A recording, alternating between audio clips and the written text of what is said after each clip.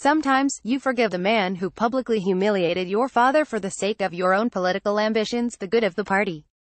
That's what happened this week when George P. Bush, son of Jeb, the former Florida governor and ill-fated 2016 presidential candidate, spoke at the Texas Republican Convention on Saturday. According to Dallas News Washington bureau chief Todd J. Gilman, George P. Bush expressed his full-throated support of President Donald Trump at the convention, declaring, "Are we gonna stand up for President Donald J. Trump? Are we going to reject the fake news and the liberal media? Yes, we are." Jeb Bush's son at George Bush gives full-throated support to real Donald Trump. "Are we gonna stand up for President Donald J.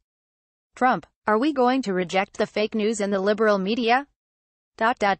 Yes, we are." Gilman, at Todd Gilman, June 15, 2018. This isn't the first time George P. Bush has put Trump over Jeb. The 41-year-old, now serving as the Texas Land Commissioner, once boasted he was the only member of the sprawling Bush family to vote for Trump in the 2016 election. That's after Trump, then candidate, repeatedly insulted and belittled rival Jeb, pounding him with the crippling label of low energy. Jeb occasionally mustered a tepid response, including that time he said that, unlike Trump, he goes home every day to children who actually love me. Image via screen grab. Follow Aidan McLaughlin, at Aid McLaughlin, on Twitter. Have a tip we should know? Tips@mediaet.com.